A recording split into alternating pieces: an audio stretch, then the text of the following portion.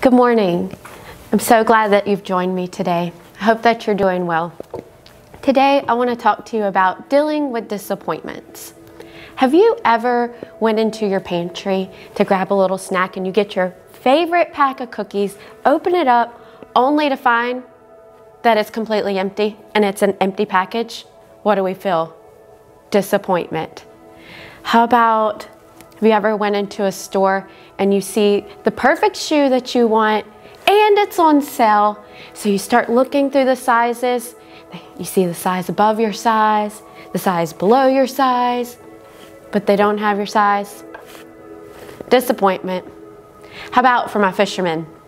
You're reeling in a fish. You see the monster flop up and you see how big he is, but before you can get him into the boat, somehow he gets off the hook. Sheer disappointment. Am I right? So these are all silly, lighthearted examples of disappointments, but disappointments can come in all shapes and sizes.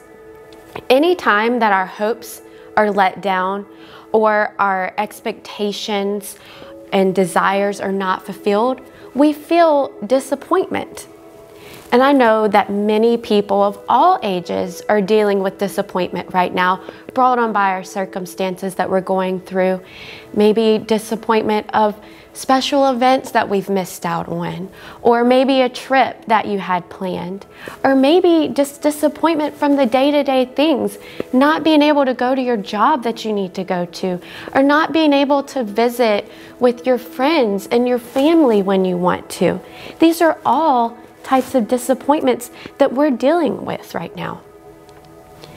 Disappointments can be just a passing emotion of a temporary loss, and sometimes they hit us deeper, more powerfully when something happens or disappointment happens that changes your life permanently. All of these, no matter what size or what happens, they can all be disappointments that can get us down. The Bible tells us in John, in this life, we will have troubles. We all experience disappointments at some time. Disappointment is common to people. If you look at the Bible is full of disappointed people, but they came through it. For years, Sarah, Rebecca, Hannah, and many others couldn't have children that they longed for. Job, he lost every last thing that he had. Joseph was sold into slavery by his own family. All of these people experienced disappointments. Feeling disappointed within itself is not a sin, but it's how we handle those disappointments is very, very important. And that's what I want to talk to you and encourage you with this morning. Disappointments can be the first dart that attack our faith. Disappointments sound so harmless, but if we leave them undealt with, it could harm or even stop our spiritual growth. If we continue to dwell on those disappointments, we can become discouraged and eventually be defeated. And we don't want that. And the good news is there is something that can keep us from ending in defeat because of our disappointment. Thanksgiving is the antidote to disappointment. No matter what we're going through, we can find something to be thankful for. 1 Thessalonians says, always be joyful, never stop praying. Be thankful in all circumstances, for this is God's will for you who belongs to Jesus Christ. So that's it. What do we have to do? We have to be thankful. Thanksgiving is the antidote to disappointments. Here are a few other scriptures that I want to share with you that we can hang on to. Philippians 4:6-7.